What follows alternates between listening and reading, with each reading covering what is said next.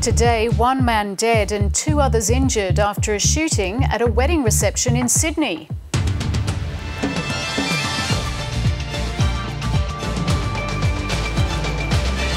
Race to the finish, Barack Obama and Mitt Romney make a frantic dash through the key swing states in the final days of the campaign.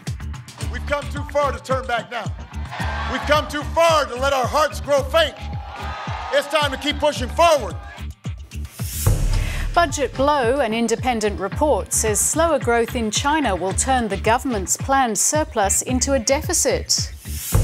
And fresh from their visit to PNG, the Prince of Wales and the Duchess of Cornwall head to Queensland.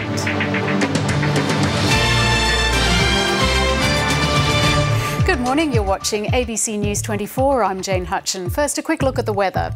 Partly cloudy in Brisbane, Canberra and Hobart, mostly sunny in Sydney, a few showers in Melbourne and Perth, showers and storms in Adelaide and Darwin.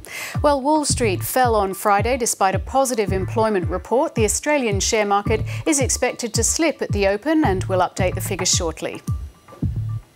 A man has died after being shot at a wedding reception in Sydney's southwest overnight. 23-year-old Falau Pisu died in hospital this morning. Two other men were also shot and both remain in a stable condition in hospital. Jason Om reports from the scene. This shooting at a wedding party at Canley Vale has taken a dramatic turn, and now police are looking for